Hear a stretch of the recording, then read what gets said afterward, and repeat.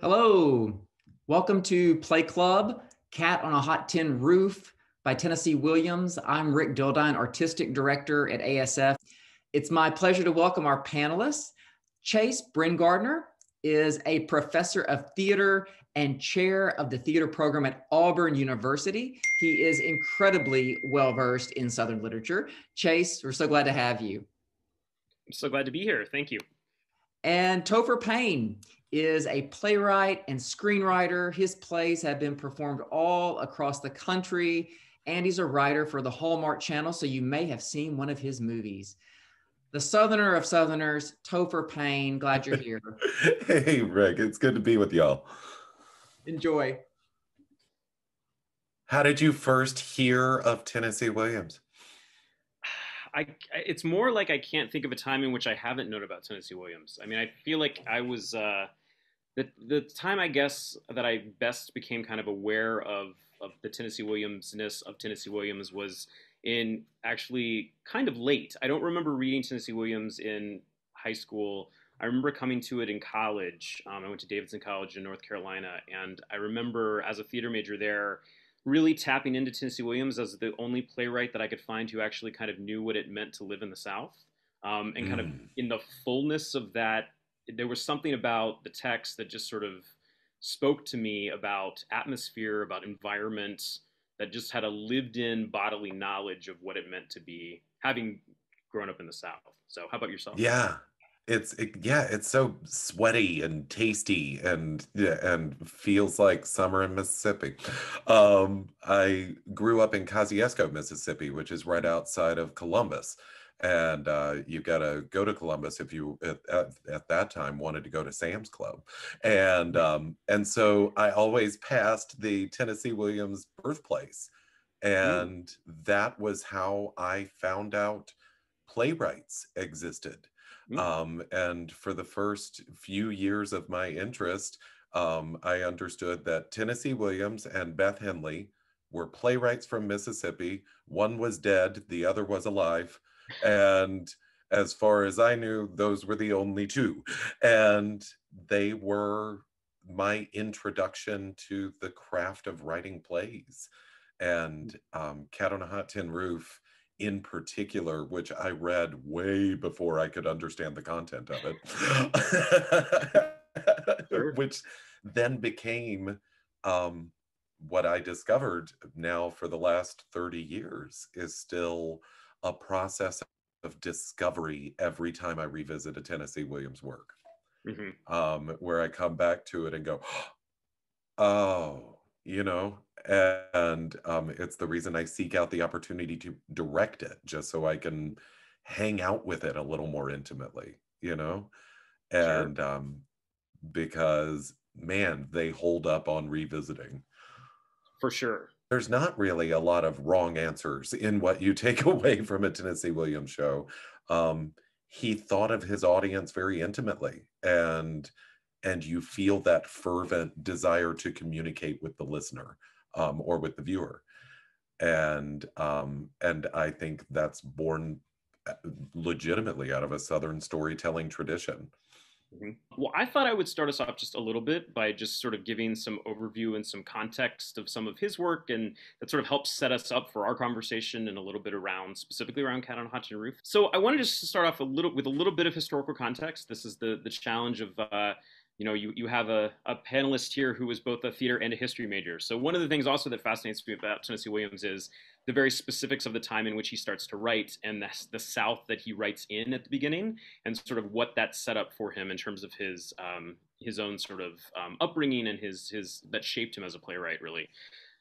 So in the years following World War II, the South was quickly transformed from a predominantly agricultural society to an urban and industrialized culture. In 1945, an unparalleled economic boom began as the war industries of the South were converted for peacetime manufacturing, and discriminatory rail rates that favored industry in the North were abolished. Between 1939 and 1972, the number of workers engaged in manufacturing in the South increased by 215%, almost twice the national rate, while the value of Southern products grew from 13% to 22% of the national total. Now, you might be asking why this is important. Well, I think this is important because the formerly stable sort of demographics of the region were severely disrupted by vast numbers of workers migrating from the country to the city. Many Black people left the region altogether, and what had been a very rigid hierarchical culture where everybody kind of knew where they were and knew what was replaced by a much more flexible, sort of mobile operating system of social classes that worked better within the sort of new industry and capitalism that was sort of taking root. What Tennessee Williams is sort of on record as having called a quote, society based on money, end quote. Not that the society before hadn't been. But so a lot of what had been stable was sort of disrupted. And I think when you look at a lot of his plays, you see a lot of people who can't stand the present moment that they're in, right? You have a lot of characters who are clinging to some sort of past, right? Think Blanche in Streetcar. Oh, that time when I did that thing and it was so wonderful and awesome and it was so great. Or they're really trying to throw themselves headlong into a future, right? Think about Maggie in Count on Hudson Roof. And what she's trying to do is kind of carve out a space that's not where she is presently. To be in the present is to be in a not so great space. If we could forward to the next image there. So as we talked about before, right, one of the big things, and there's so many amazing photographs of Tennessee Williams at his various writing desks that I had to bring a number of these in. I think this picture speaks 10,000 words. Oh my God, I love that. I want it framed. I mean, it's incredible. So we talked about a little bit about that sort of knowing the South. And I think one of the ways that Tennessee Williams really puts that into the plays and you feel these plays is through that sort of the use of the climate, the temperature, right? It's a character in these plays, right? People act the way they do in these plays because of the temperature. People are either really easy to temper and to get upset, as like on a really, really hot day when you get short-tempered because of the heat, or you kind of let yourself go into the heat and kind of get slow and you relax into it. And it's kind of like, you know, the pace is either really slow or really hot, right? And the temperature and the climate is a big factor in that as well. We can advance to the next one there. Another thing that I think is really interesting about the work of Tennessee Williams, yet another writing desk. This one I think is the Key Largo office, hence the bare feet, is that a lot of these plays are also structured around what some literary critics have called a guilty secret. And I think this speaks to why people like to go back to his plays and why particularly playwrights are very invested in the work of Tennessee Williams, why actors are, is because these are plays that are sort of set up with a mystery almost as part of them. There's something that's introduced at the beginning, that's some sort of big question, right? In Cat, it's who is Skipper? Why do they keep talking about Skipper? What's the deal with Skipper, right? In Streetcar, it's why is Blanche here in New Orleans? Everyone keeps kind of talking around it, but nobody's saying the thing, right? And these secrets are kind of what pull the audience in, and you want to know. You want to know that secret. Everybody seems to keep talking around it, right? You want to know what that thing is. And usually it results in some sort of big moment towards the end of the play where there's a big reveal, right? There's a big moment, big dramatic time in which all of that stuff gets put out there. And it really, again, I think goes back to what you were talking about earlier, Topher, about Tennessee Williams really being connected into his audiences and kind of knowing what his audiences wanted, right? And sort of knowing that he was going to set this thing up to be able to deliver and that the audience was going to love that moment when that reveal happens, right? They're going to buy into it and then be really excited by that reveal. The other thing that's really important to note about Tennessee Williams here is that he really was a playwright who put a lot of his own life experience into the work that he wrote, right? I mean, we talked about sort of his own Southern upbringing. I mean, he, you know, you can sort of look across his own life and see the ways in which he really put a lot of his own family, his own members of his own family, members of his sort of his past into his plays. You know, he was surrounded by very dramatic Southern women, like he includes within these pieces, right? His own sister had a lobotomy, which he works in very specifically in Suddenly Last Summer, right? So there's a very direct connection between himself and what he writes.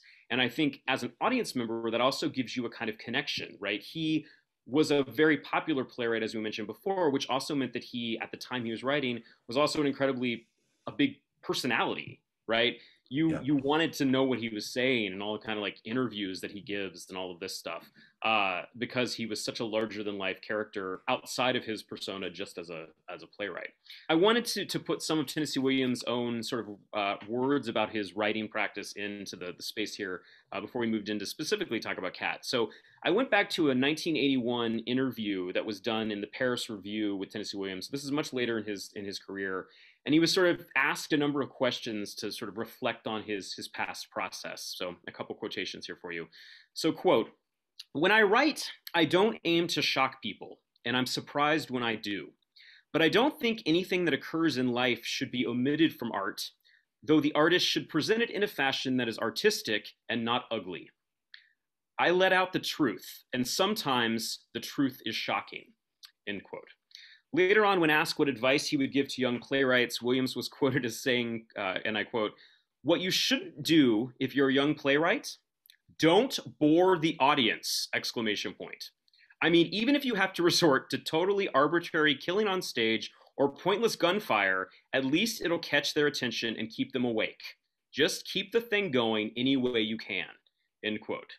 Which I think is it's such a fascinating thing. And it makes me think, when I think of Tennessee Williams plays, I always think of big moments, big dramatic moments, right? And I just wanted to kind of end with his sort of him commenting on his own legacy here.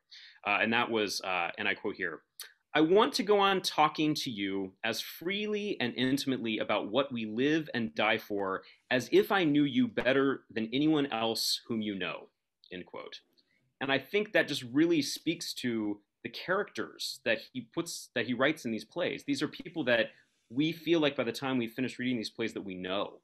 These are complicated, complex people whose motives are not all pure, they're not all bad, right? And we get invested, and we get invested quickly, and these become characters that live on with us well beyond our reading of the play or of our seeing the play. So those were just a few thoughts to kind of get us started off for some larger context before Topher sort of jumping into Cat specifically and some of those the famous productions of the play. Yeah, and that's, Chase brought up such an interesting point of remembering the era of when someone could be a famous playwright. And we have that now with Lin-Manuel Miranda, who is a household name that even like teenagers know, this living playwright who is still generating work. At the time, Tennessee Williams was that kind of household name. And his successes were mind-boggling. And he was just going leaps and bounds beyond any of his contemporary peers from Glass Menagerie forward. And then Camino Real happened. And Tennessee got his first big time flop. Cat on a Hot Tin Roof was his follow-up. And so he was in a curious point professionally as well, to have had a major, major Broadway failure at the same time that the movie of Streetcar Named Desire had come out in cinemas, and huge success, Marlon Brando becomes Marlon Brando from that. And so he has this huge success with something he no longer has involvement with. And in his purest art form, audiences had rejected his work wholesale for the first time. And so this is the sense of urgency and desperation with which Tennessee Williams begins writing Cat on a Hot Tin Roof. And the first voices that came to him in that process were Brick and Maggie. And as he continued to explore, he realized he was writing a piece about the uneasy alliance of marriage. And we see that in Big Daddy and Big Mama. We see that, of course, in Brick and Maggie, and as well as Brother Man and Sister Woman, who I always think get shafted in productions of this. I still think Brother Man and Sister Woman have a pretty solid plan that works out well for everybody, but they're the villains, so it is what it is.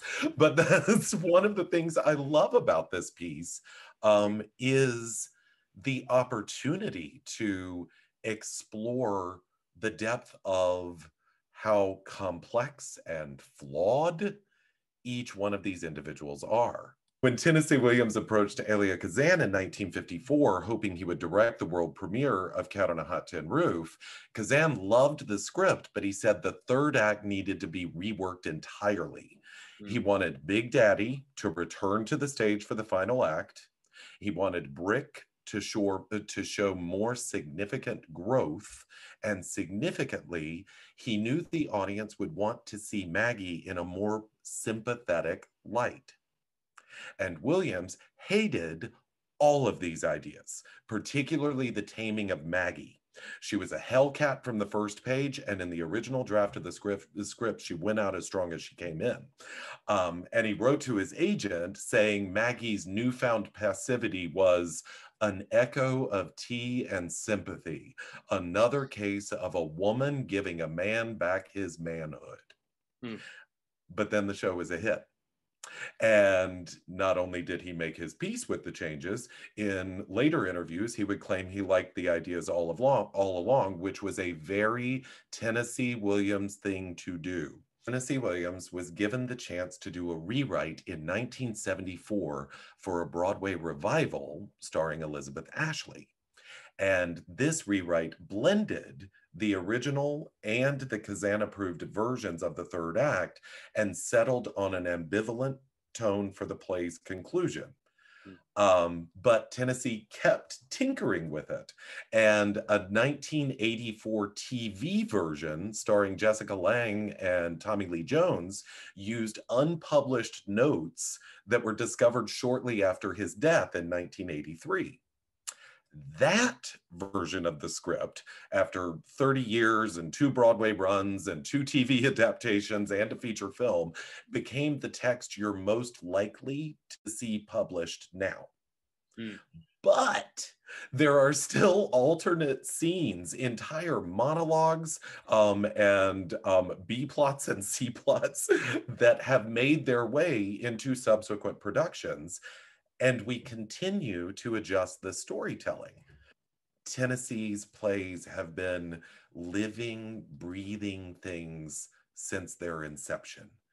And they're constantly shifting and reshaping themselves in service of the characters, in service of the audience it's trying to reach, and during his lifetime, in service of his own shifting perspective.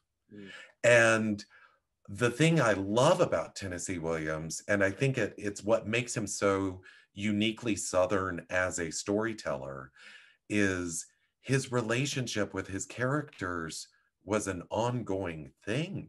When we approach the telling of the story anew, we do so with the informed perspective of everything that came before it, and also the understanding and appreciation of what it means to tell this story in this moment. And that's what I love about it. Yeah, the characters are just so personal to him, but then I think, as we were sort of saying earlier too, they become so personal to the audience as well.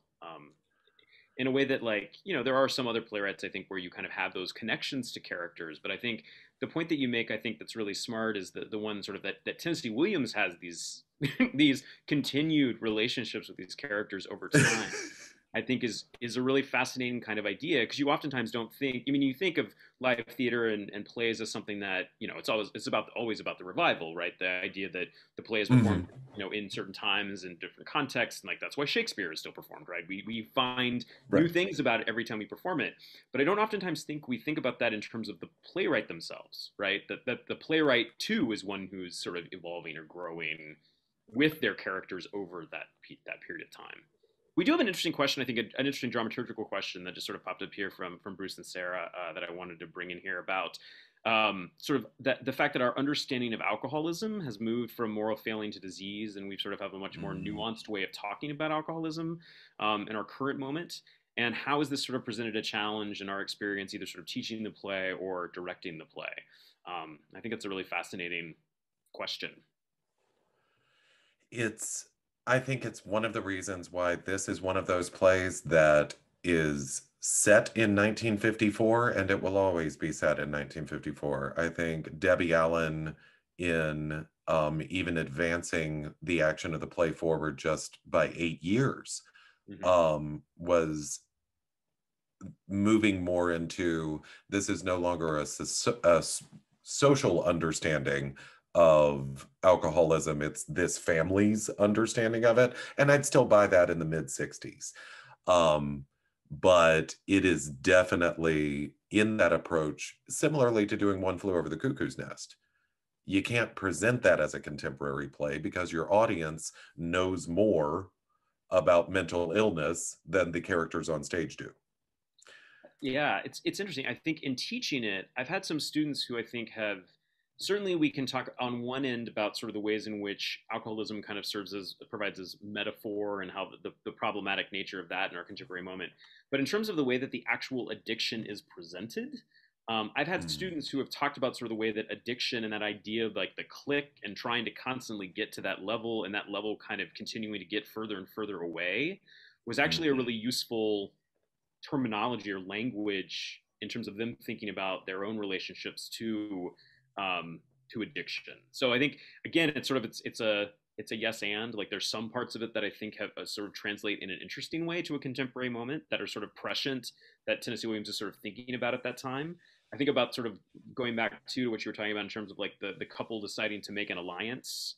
It seems like Mm. a modern concept that we see repeated in pop culture all over the place, you know, in sort of the contemporary moment of, you know, the marriage that's not really a marriage, but more of an agreement, right? Mhm. It's a modern concept that Tennessee Williams is sort of forwardly thinking about it in this case, in this Southern family in the, you know, 50s, right? But that there's something about his way of understanding addiction that could only potentially come, and again, I'm not about psychoanalysis here in terms of Tennessee Williams, but that seems to Mhm. come from someone who's experienced or has been around either addiction himself or has experienced addiction in the case of others around them, because it does seem that the idea of the clique seems so lived in.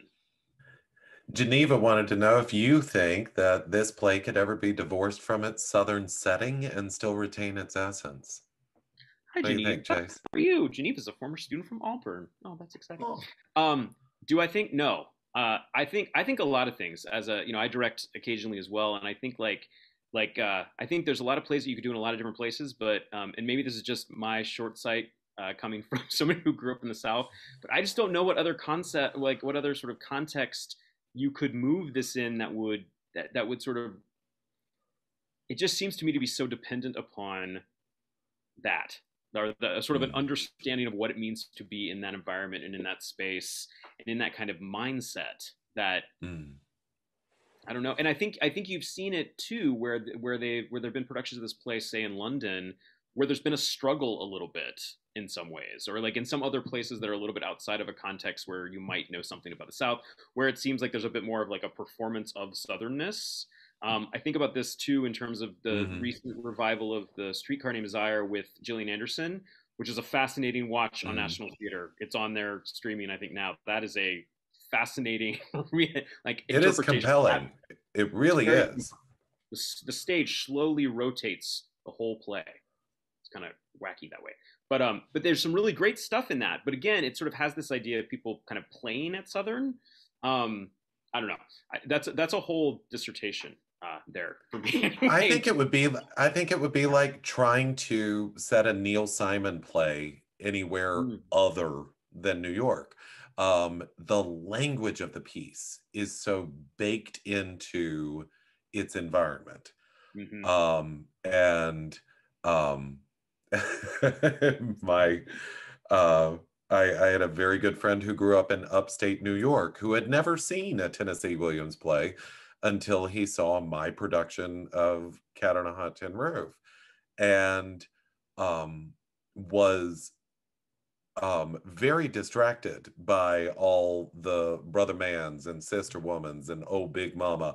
I call my sister sister and have my entire life, and she calls me little brother, and we are from central Mississippi.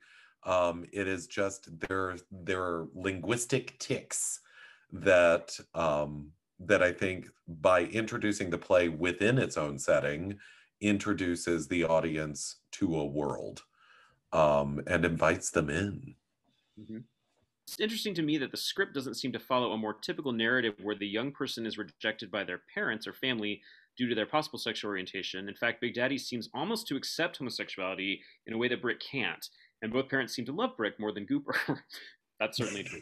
Yeah, Justice for Cooper. that is incredibly clear throughout the play. Gooper and yeah, nobody loves Gooper. So any thoughts on this? I mean, I think that's really interesting, and I think that's why I miss when I watch the film that extended scene between Big Daddy and Brick, because it's such a tragic scene in which when they start talking about mendacity and that idea of sort of the lies and the liars and all that stuff that come in, and Big Daddy is saying everything. He's coming at it from every angle except to say, I am gay and I made a choice to do this. But he can't, he comes like right up to it a number of times and then can't follow through with it. And then Brick is just like sort of not, I mean, he's picking up on it, but also not picking up on it. It's just that scene is so well written, I think, just in terms of like the miscommunication and the way in which generationally they're just not connecting in this moment.